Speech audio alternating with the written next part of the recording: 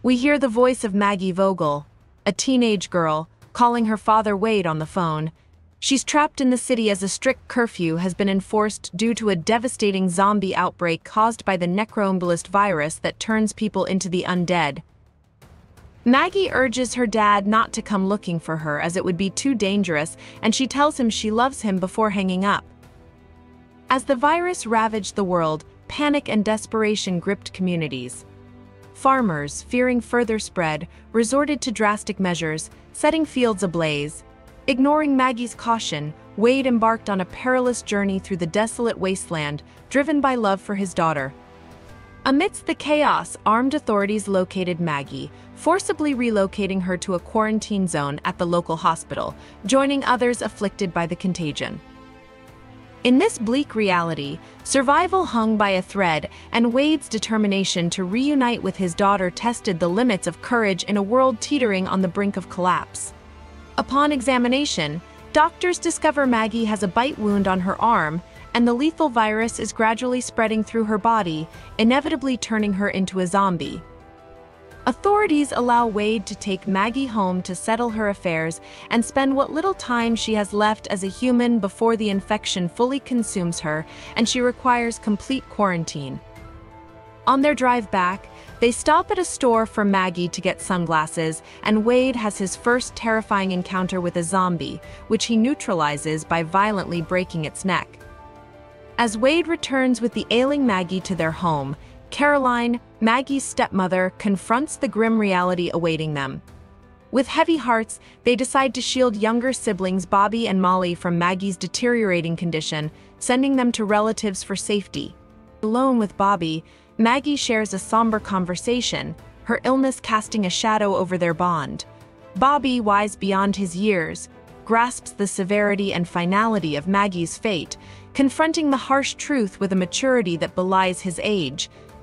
Amid the turmoil, the family navigates the delicate balance between hope and despair, clinging to each other as they confront the unforgiving grip of the pandemic and the inevitable loss it threatens to inflict upon them. In the following days, Wade burns his crop fields as a preventative measure. Maggie remains largely confined to her room, trying to contact friends in denial about her situation. One day, she cuts her finger, which starts oozing thick, black fluid, an early sign of the virus progressing. Panicked, Maggie severs the entire finger and disposes of it down the garbage disposal. She retreats outside, where she and Wade tragically encounter their neighbor Nathan and his daughter Julia, who have already fully transformed into zombies. Wade is forced to kill Nathan with a hatchet to protect himself and Maggie. When Julia approaches, Maggie flees in horror before witnessing Wade's next grisly act. Though no one blames him, Wade is overwhelmed with guilt and sorrow at having to kill his longtime neighbors and friends. Wade finds solace in visiting Bonnie, a mourning widow burdened by regret and anguish. Bonnie wrestles with conflicting emotions, lamenting her decision not to isolate her undead husband and daughter, despite the risks. She grapples with the guilt of subjecting her loved ones to the hospital's inhumane treatment, where infected patients are treated as mere lab specimens rather than fellow humans deserving of compassion.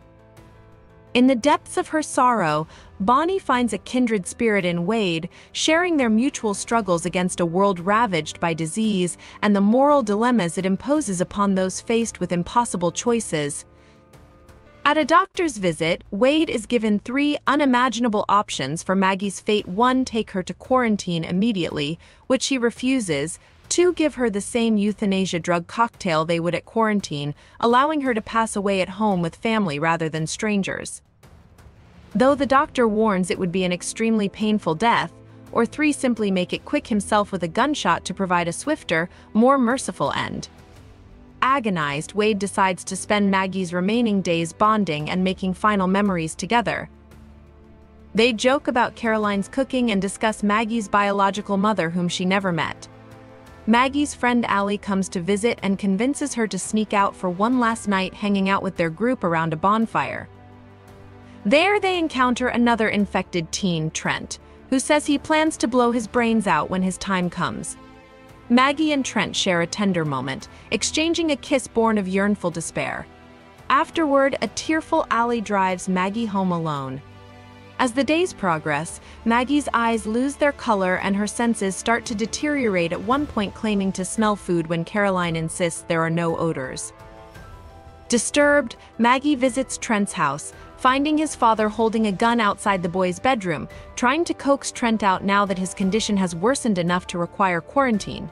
Trent refuses, and when authorities arrive, they brutally extract the thrashing, inhuman boy from his home as his father witnesses the horrific scene in anguish.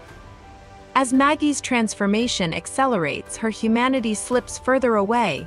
One fateful day, she ventures into the woods, stumbling upon a small fox, a hapless victim of her insatiable hunger.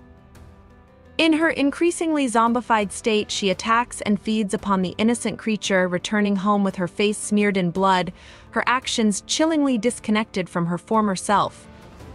Stunned, her parents witness Maggie's eerie description of the fox, grappling with the horror of her descent into darkness.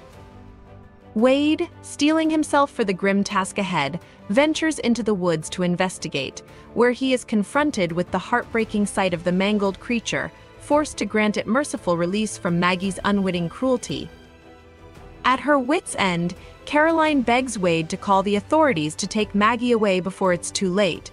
Police show up, but Wade fights them off, not ready to surrender his daughter. Maggie diffuses the situation, assuring the officers she's still coherent so they'll leave without her. As a final act, Wade takes Maggie to the garden where her late biological mother grew white daisies, hoping to give her one last moment of peace before her imminent descent into a subhuman, violent state. He vows she won't be going anywhere until the heartbreaking end. In the final harrowing days, Maggie's transformation is complete. Her once vibrant features are now replaced by a sickly gray pallor, her eyes consumed by darkness. Wade sits in the dimly lit living room, his grip tight on the shotgun, bracing himself for the agonizing decision he's long postponed. Suddenly, Maggie emerges, a specter of her former self, her every movement a macabre dance of death. Yet, in a poignant moment of fleeting humanity, she approaches Wade's slumbering form. Instead of succumbing to her primal instincts, she leans down and tenderly kisses his forehead, a final act of love and recognition amidst the chaos of her undead existence. In that bittersweet moment, father and daughter share an unspoken farewell, their bond transcending the horrors that engulf them. Maggie then heads to the roof, perhaps remembering her mother's garden and finding solace in the idea of reuniting with her in whatever way she can. As haunting visions of her childhood at play in the daisies fill her mind, Maggie steps off the roof, ending her life and joining her mother in death over inflicting suffering on her loved ones as an undead monster, a final act of love for her family. The movie ends here. Thanks for watching.